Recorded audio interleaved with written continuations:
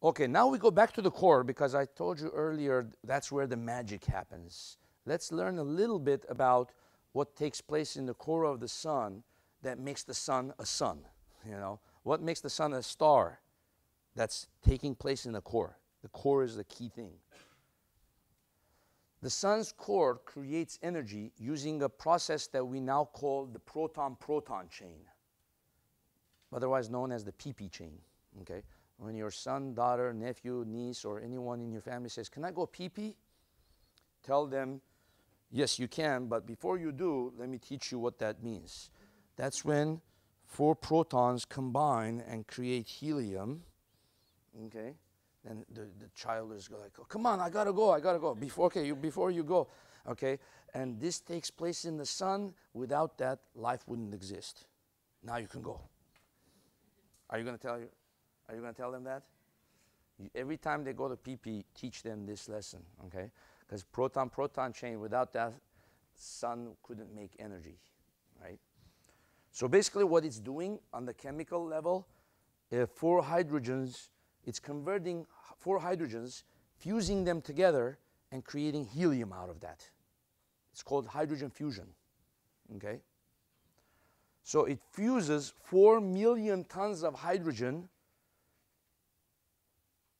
into helium in 1 second.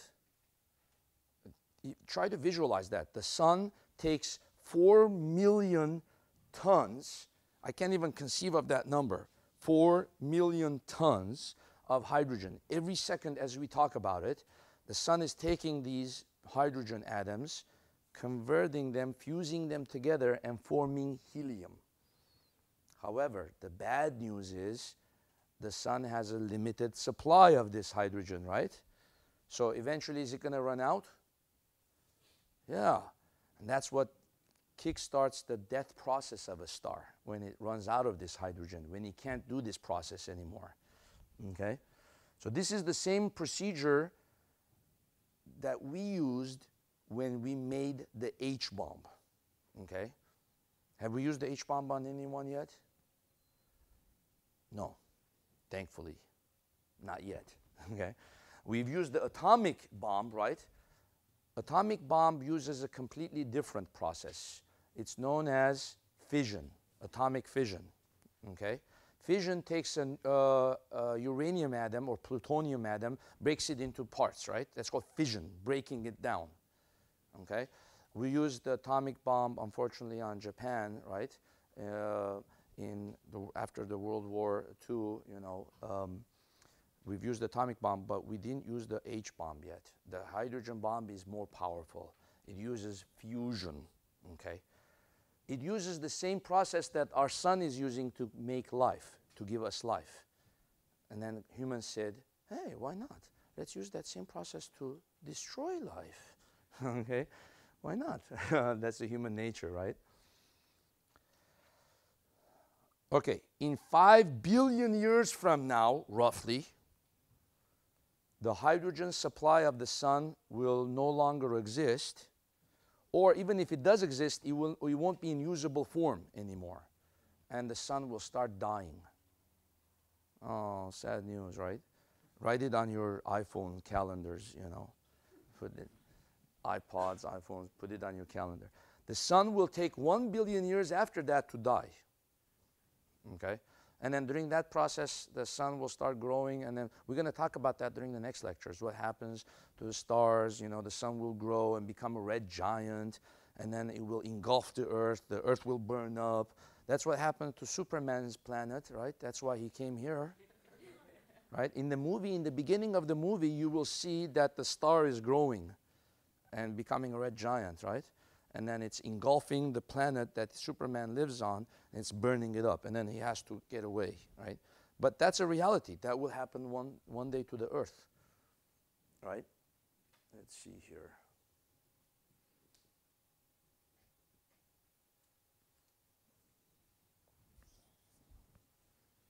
So going back to the PP chain for a sec, I think this one will show you what the PP chain looks like.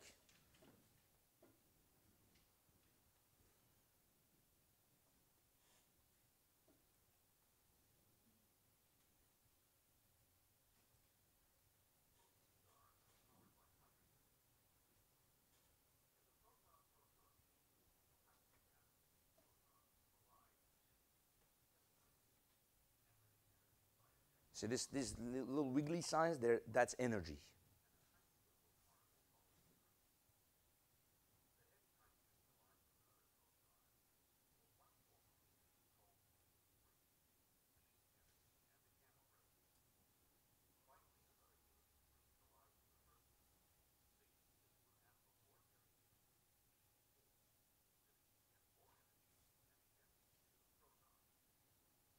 The interesting thing about the cycle is a cycle that continues to happen, you see. I'm sure now after you've explained to the kid about the PP chain, the kid is going to be saying, okay, I forgot about going to the restroom. Show me the chemical reaction you're talking about, the chemistry of what's happening, right? So he's like waiting there for you to show him, and then you show him this slide. The story is going on. He's really dying to see the proton-proton chain. And you say, this is it. H11 plus H11, you see, the sun takes them, fuses it into heavy hydrogen, positron, neutrino. Okay, if this theory is right, we should be able to detect a bunch of positrons coming from the sun and a bunch of neutrinos coming from the sun. And have we detected them? Yeah, we are in the process of, okay? We have neutrino detectors in the Earth that detecting these neutrinos. Then you have a heavy hydrogen, another high hydrogen, H23, plus gamma rays. Remember I told you earlier, the sun radiates gamma radiation, but hopefully, thankfully, our atmosphere absorbs these and they don't hit the Earth.